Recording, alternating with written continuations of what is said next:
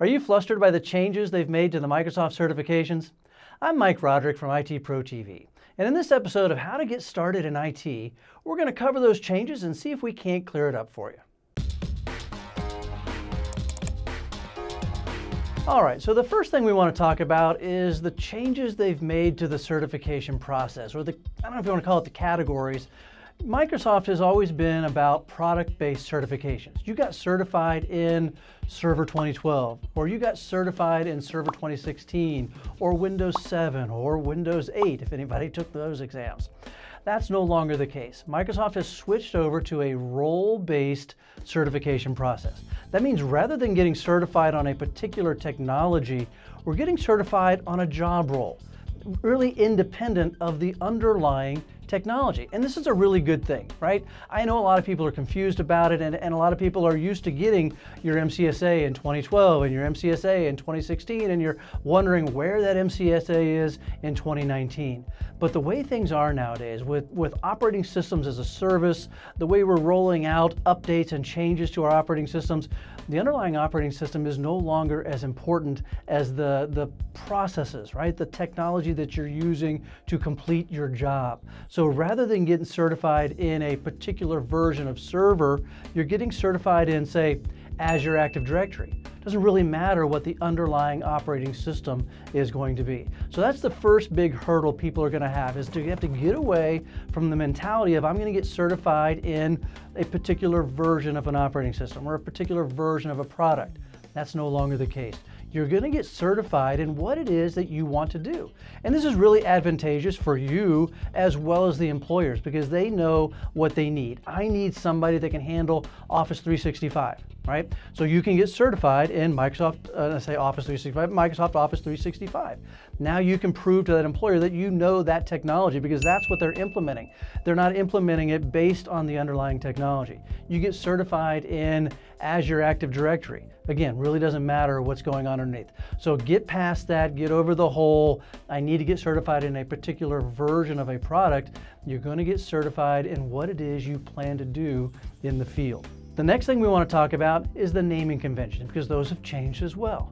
We used to have exams called MTAs, or Microsoft Technology Associates. These were our entry-level type exams. Those are still there, but we now have some called fundamentals. So you'll see like AZ900 is Azure Fundamentals, or MS900, which is your Office 365 Fundamentals, right? These are meant to be entry-level exams. If you're new to IT, or if you want to see if you want to move into a particular area, these are great exams to start with, because they're going to, first of all, not assume any knowledge. They're going to be ground level, bottom floor type exams, testing you on basic knowledge. So it gives you a chance to kind of get your feet wet. I'm going to take that AZ900 exam and see what Azure is all about. And if I like it, maybe I move on into AZ103 or 104, as it's going to be called coming up shortly. So those are like entry-level exams, just like the old MTAs were. Now, most of those fundamental exams are not going to get you anything as far as moving on to the next level. You'll get your Azure Fundamentals certificate, but that doesn't count towards, say, the AZ104 or anything like that. They're meant to just be standalone baseline knowledge. And even if you're not in IT, these can be really good exams for you. You know, if you have to support an IT department, it's important that you understand the terminology and the technologies that your IT department is using. So when they come to you and they say, we need this particular resource, or we need this particular subscription level, or this particular support level in Azure, you'll know what they're talking about, and you can make an intelligent decision. So those exams are, again, geared towards entry-level IT personnel or people that work with IT and just need that foundational knowledge. The next level of exams is what we used to call the Microsoft Certified System Administrator, or MCSA for short. Those were the technology-based. So you got your MCSA in Server 2012 or your MCSA in Server 2016.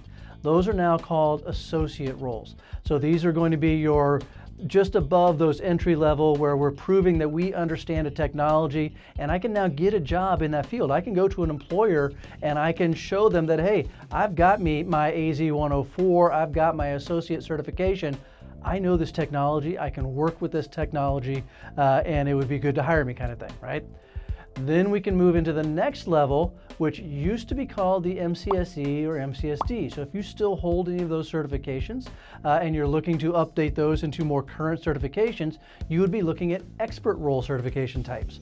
So these are the next level up. These are the ones that go beyond the associate. Again, they're called expert. So again, you're going to have to prove more detailed knowledge. These exams are going to be much harder, right? Because you're going to have to go above and beyond the basic skills to work with within that particular role. All right, so to recap, with these new exams and this role-based certification, we've got the fundamental exams, which are going to be considered entry level, no experience really required, and this is going to help develop your skills.